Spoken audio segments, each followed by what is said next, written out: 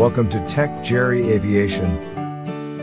I am Jarnell Singh, certified author and trainer for aviation courses and books, having more than 30 years of experience in various domestic and international airlines in India, Southeast Asia, Middle East, Europe, and Central Asia.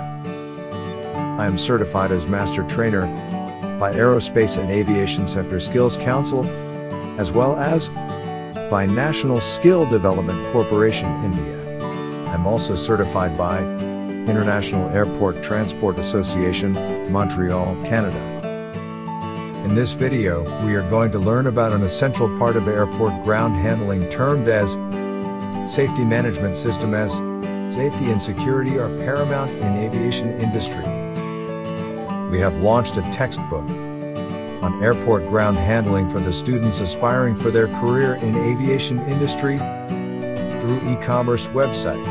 Very shortly, we will launch all the books related to various verticals in aviation industry, along with the YouTube tutorials. These textbooks can be used as a knowledge bank and reference to enhance firm knowledge in the field of aviation industry during course of their employment tenure. In Airport Ground Handling textbook, we are learning about all the necessary processes and procedures involved in airport ground handling, and every aspect of these processes and procedures are required to be managed as per the guidelines laid down in Safety Management System Manual, which is approved by the regulatory authorities. It is mandatory for everybody to follow these safety policies. If you are new to our channel, please like and subscribe for all aviation courses we're providing to students free of cost via our YouTube channel. Let's begin with the introductory part of Safety Management System. What is a safety management system? No system can guarantee 100% safety. But following a well-defined management system, we can mitigate the hazard and associated risk to an acceptable level, without affecting the safe operation. This management system follows top-to-bottom approach, with non-punitive reporting policy, which must be included in the safety policy statement of the organization, signed by an accountable top-level executive. At all times it's everybody's responsibility to report unsafe incidents and near misses in the course of operations at the airport. Let's now learn some basics about the safety management system.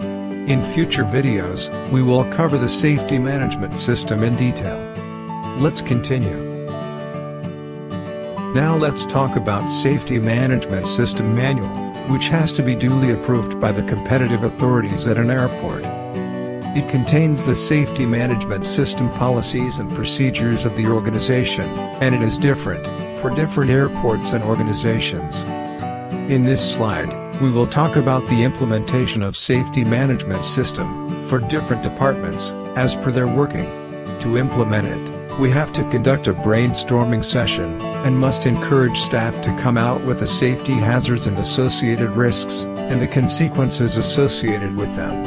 In the category of low risk, medium risk, moderate risk and severe risk. For this purpose, we have a readily available charts categorizing the risk involved in the operation and unanimously come to a common decision in accordance with Safety Management System Manual, to an acceptable level of risk during course of operations.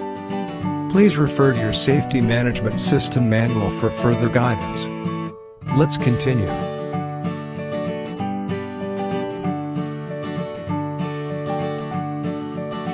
In our day-to-day operation, we have observed that every day is different from another day. It means we will continuously face new challenges and subsequent solutions on day-to-day basis. Reports will be sent to the Safety Department for corrective measures, and the Safety Department will issue new guidelines as per the reports received.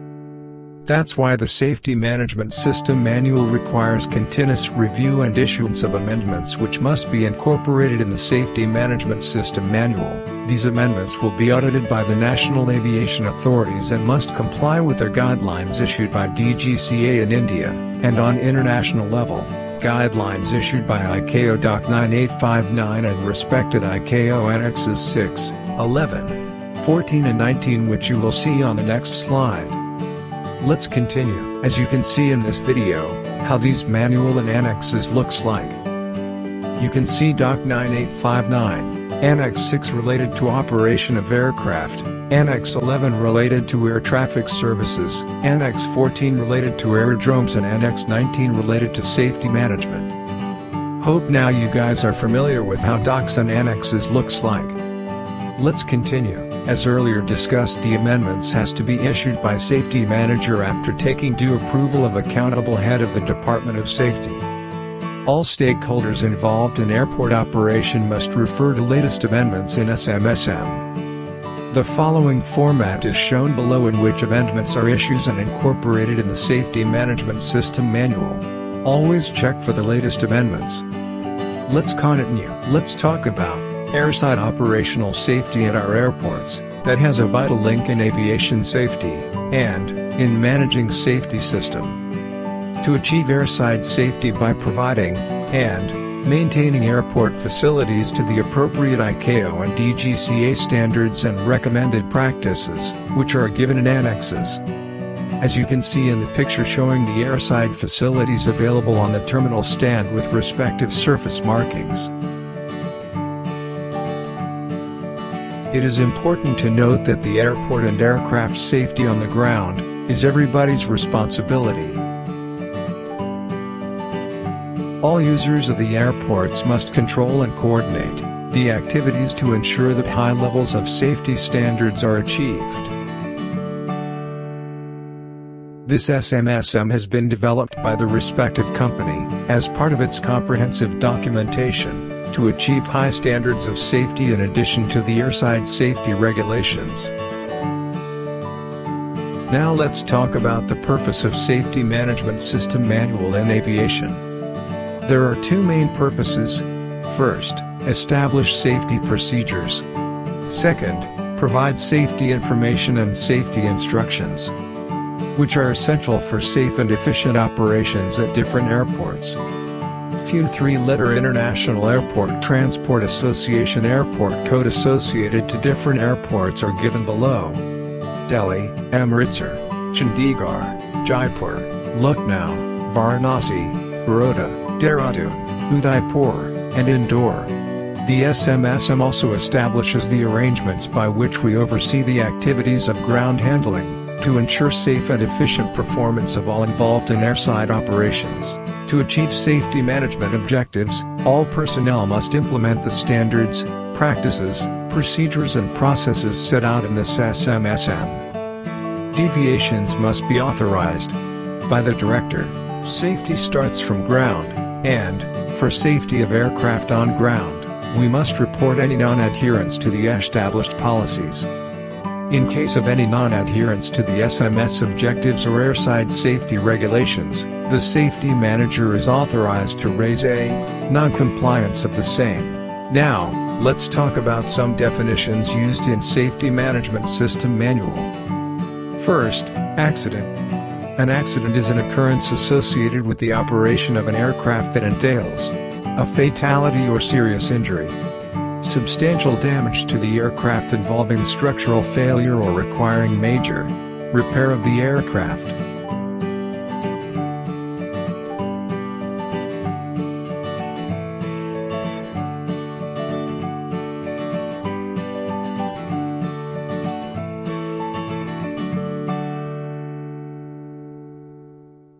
Second, incident.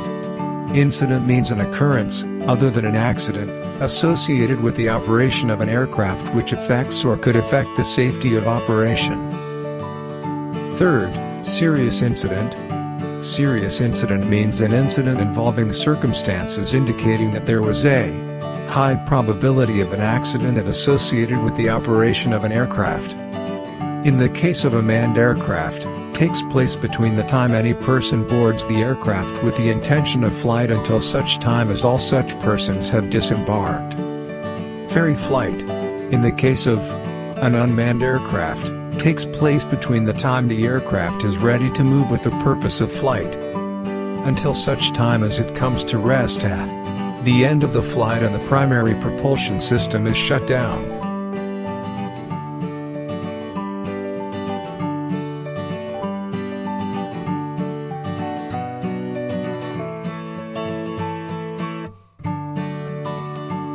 Fourth, serious injury. An injury which is sustained by a person in an accident and which requires hospitalization for more than 48 hours, commencing within 7 days from the date the injury was received, or results in a fracture of any bone, except simple fractures of fingers, toes or nose,